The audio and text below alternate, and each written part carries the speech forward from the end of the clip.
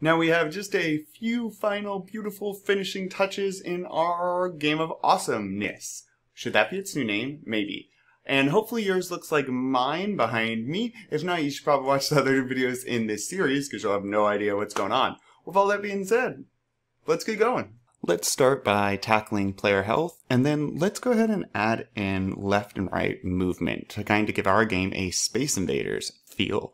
And then, I think, we will have it. For health, for a game like this, there's absolutely more than one way to do it. What I'll do in sprites, let's go into HUD, heads up display, and notice they have this with the bars. Right? I found these bars fairly frustrating to put, and then also sizing them is not really the game I'm going for. I'm going to go for a more traditional health bar, and to do that, first we need an image over here, create UI image, and this image is going to be the background to the health bar. That width is a bit slacking. No.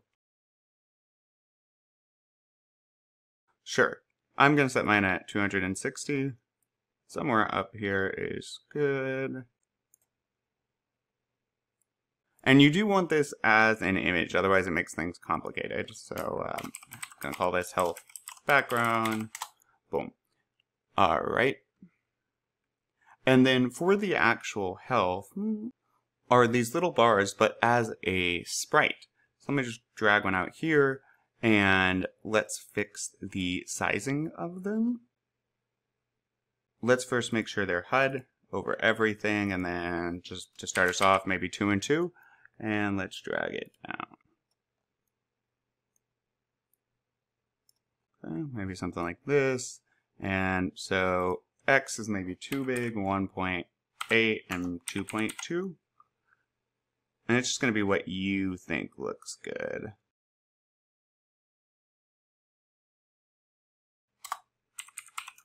Yeah, I'm definitely going to do 2.5 for mine and 1.8. Now for the X position, 4.8 maybe for where I am. Nope. 4.75 and I like 4.43. Yes, okay. Now I'm just going to go ahead and duplicate this. And what I'll do is I'm going to add the same amount to X each time. So let's see, what if I add 10? That's not enough. So how about 12? 12 is looking good. You might want to do more than that. Of course, it's up to you. And then I'm going to duplicate again. And I'm going to add 12 again, which would get us to 4.99. And if you want this exact perfect, you do want to do each one of these on their own.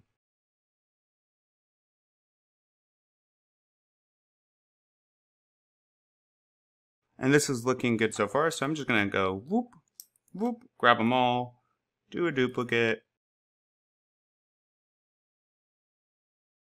And looks like we have some overhang, so let me grab away that guy, and goodbye.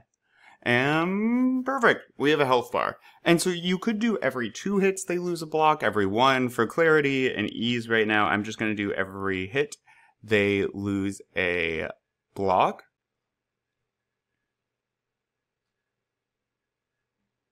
And let's go ahead and title this first one Health Bill. And then I'm going to grab all of these others and just drop it in.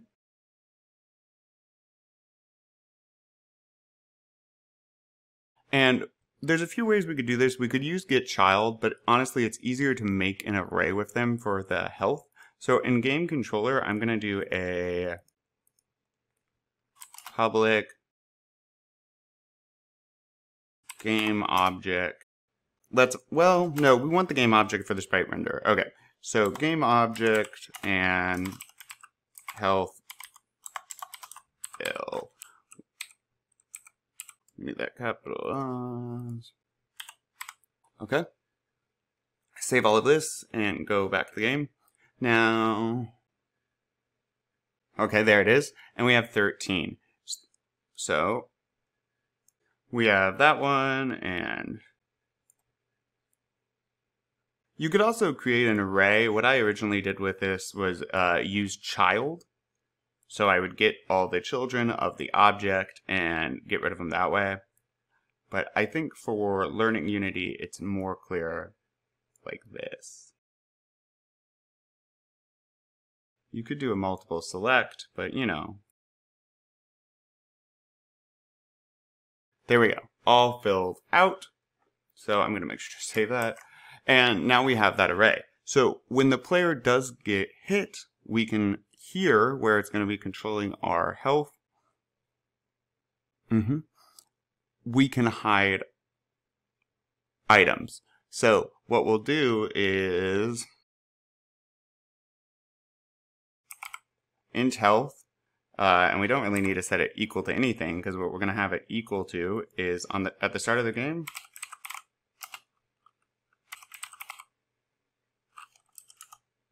Health fill dot length, and then we will know that this is well equal to the length of this.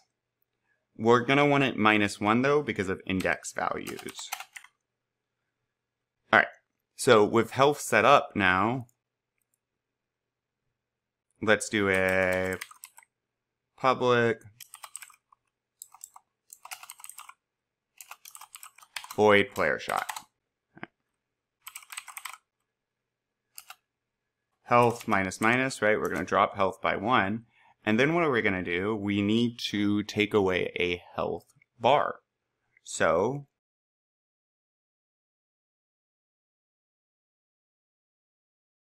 let's actually, for clarity, call this health index.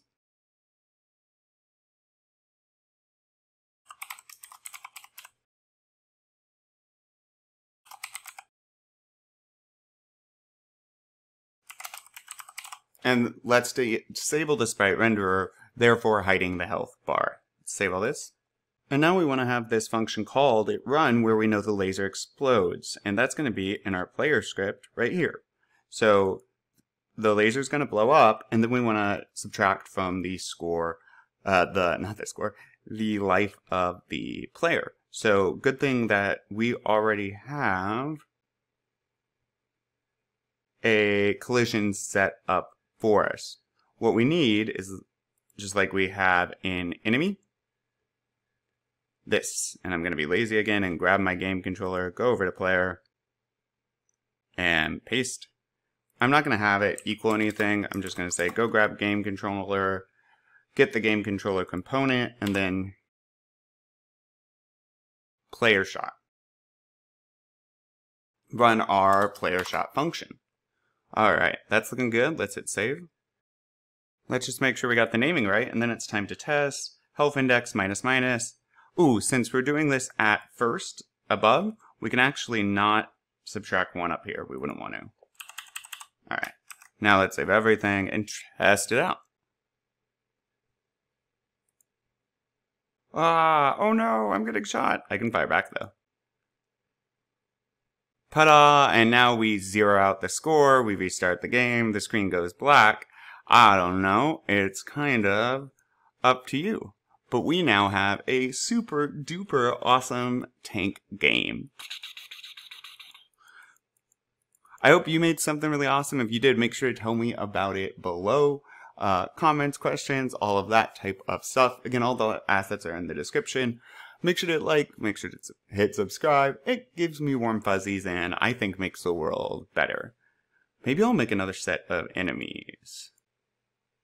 Ooh, you could also make a Space Invaders with this. Pa, pa, pa. So the last step in this that I want to do to make it feel like Space Invaders, you need to be able to move left to right. We can turn, which is great, but let's make sure we can also move left to right. That way we can really build out the enemies and make it, well, more challenging. So, to do that, we only need to add a bit of code, honestly. Let's see here. Let's take a look. Oh, nah, yeah, here we are. And what we'll need to add is to the player script. And there's not much here. What we need, though, is to add some variables to allow us to control that movement. So I'm going to do a private bool And then we're going to do the same thing for left. So I just Control C, Control V. And then let's go ahead and do a move speed. If you want to control this in the inspector, you would do public. So I'll just do that. And that's looking great. So we're going to use two things. We're going to use update and fixed update. Update's used to catch user input. Update runs more frequently than fixed update. And so that way, if the user hits the left key or the right key, it's more likely to be caught and caught more rapidly. Fixed update is predictable, which is what we need for movement. Because if you're going to have the player move, I don't know, 5 pixels left, when the user's holding the key down, you want it to happen at a regular rate. Otherwise, it comes off jerky and sporadic. So, for update, void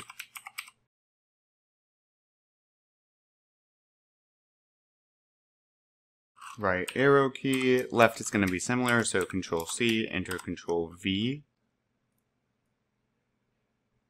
Left and left. And so again, why we're doing this is because we want to know when the user hits the arrow key. So when they do, input get key is going to return true for right.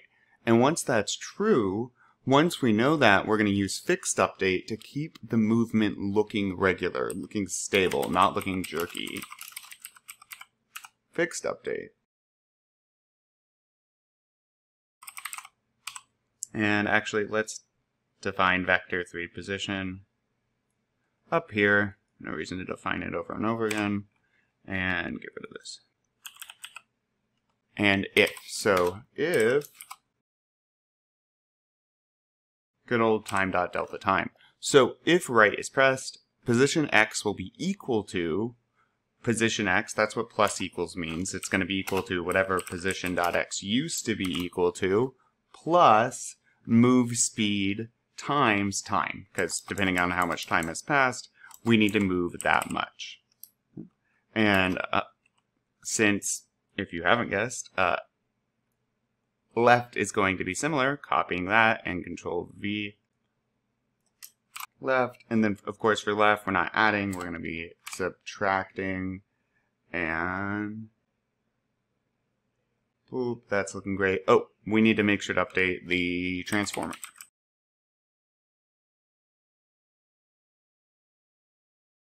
There we are, equals that new position.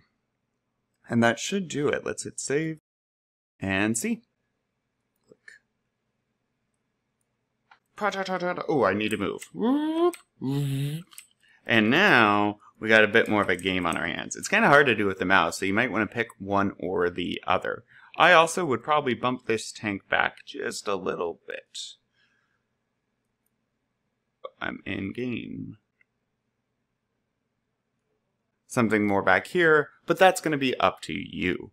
Awesome. So now we have a super fun, super awesome game. I hope you do too. If you do, please tell me about it below. Remember, all the assets are free and available and in the description. Make sure to hit like, make sure to hit subscribe. It gives me warm fuzzies, it makes the world better and stuff. And yeah, if you have questions, comments, concerns, funny jokes, want to tell me about something cool you made, make sure to comment. Alright, well, I'm going to keep playing this because... Ooh, maybe I'll add a ton more. Oh, we could totally make Space Invaders.